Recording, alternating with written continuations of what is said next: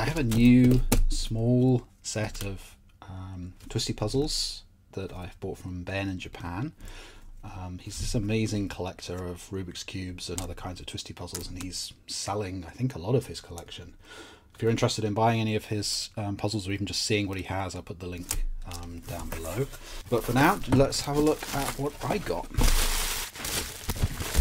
So this kind of has a similar setup to this puzzle, which is one of my all-time favourite twisty puzzles, which is why I chose to go for this one. But obviously it's a little more complicated because we have these weird sort of swappable curved pieces. Yeah, so that can go around like that, which is something you can't do on this one. So you get these extra cuts into the circular faces, but I think, yeah, these turn as well. Wow, that is going to be a hard puzzle. Colours on here have some sort of logic to them, right? So we have red and red, and orange and orange, and yellow and white and white. Okay, yeah, so the colours here are the same as the colour there always. Okay, that makes sense. Okay, so there is some logic to it. I thought there wasn't, and then it would be horrendously difficult. I don't actually know what this puzzle's called. It's made by Diane. If you know what it's called, let me know. This isn't quite sold, is it? Okay. So now this puzzle has, I think it's 32 faces. So it's a little bit like a Tutminx. So this is a Tutminx.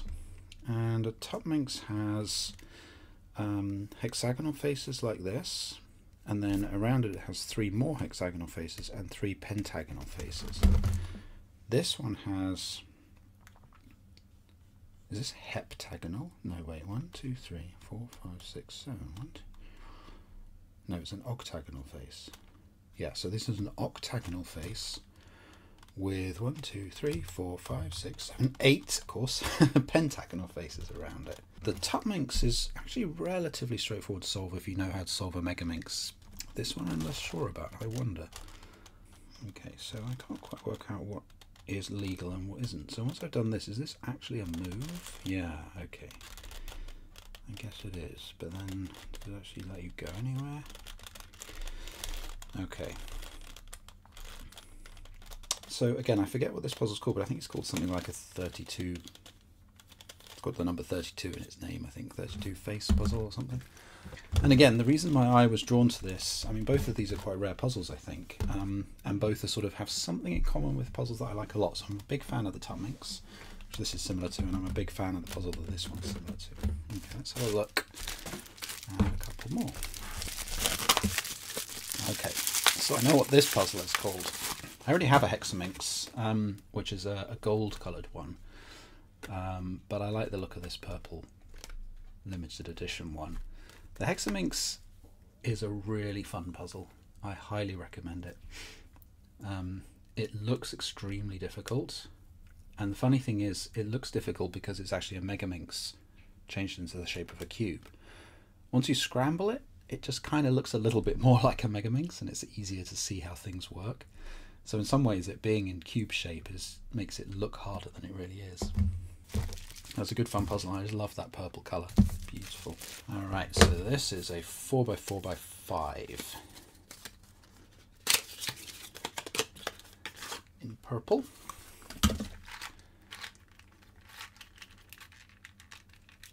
Doesn't shape shift.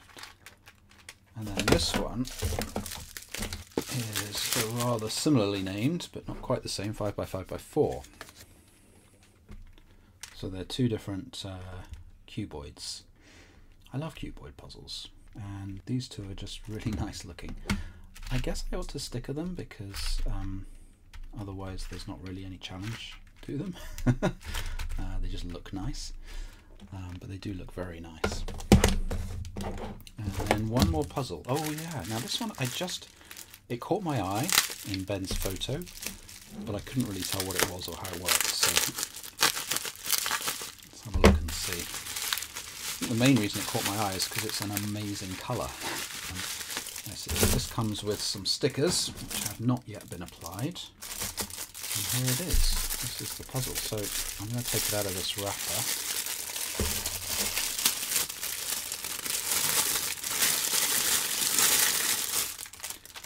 Ooh, wow. So I guess this is 3D printed. Is that the case? I think so. Look at the colours on those. I mean, it's all one colour, but the light catches them at different angles because of the grain in the 3D printing. Now, how does it turn? Can you do this? It's very, very loose. And now normally looseness, oh there we go, normally looseness can mean it's easy to turn, but in this case it makes it harder to turn because it means the pieces don't align. And does it shapeshift? So can I do this? Oh, wow, look at that. Okay, so I clearly need to sticker this so that I can actually play with it as a proper puzzle.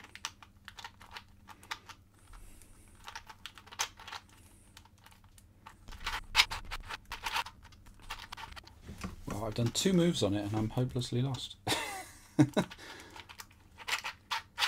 does this go now? It's probably really obvious.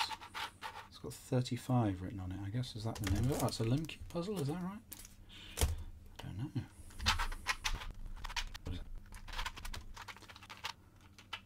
Oh, it is hard to turn this. That's my excuse. It needs to be perfectly aligned, and there's so many pieces going in all kinds of directions that it is hard to get them to align. Anyway, there we go. So there we are. That is a very exciting set of puzzles. I should probably make some videos on some or all of these. Let me know if there's any in particular you'd like to see videos on. I probably will try and sticker this and see if I can make a video on that one, because that seems fascinating. I wonder how Scooby it is. These two I love, but I'll definitely need to find some suitable sized stickers for them to be able to solve them.